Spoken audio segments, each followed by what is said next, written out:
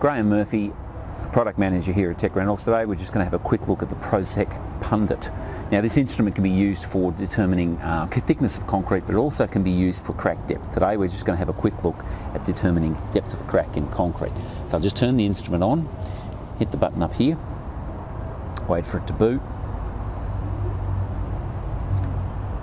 I'm going to hit measurement mode. Now there's a number of selections here because we've selected crack there, so we're already in that mode.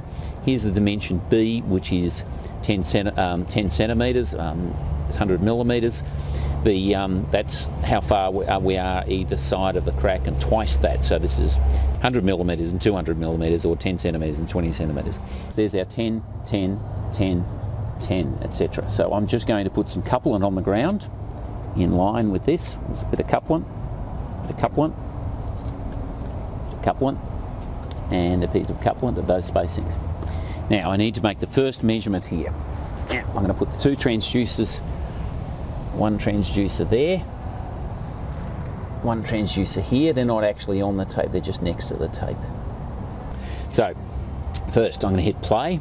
I can see here this is auto mode, where it automatically jumps and automatically finds it, etc. Now I'm going to just move that because I can see quite clearly that the signal is actually received. It's actually there.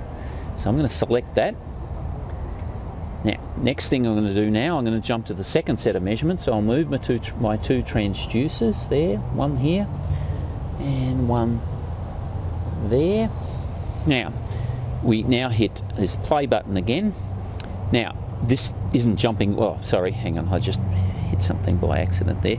I've need to come back out. I hit zoom in, hit that plus button. So I'm going to set it back to auto mode.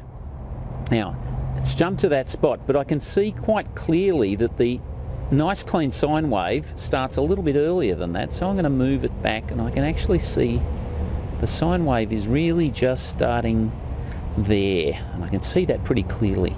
So now I hit finish on that, and it's got a crack depth of 44 millimetres. So it's that simple, that quick to find your depth of cracks in concrete. Nice little instrument. Thank you very much.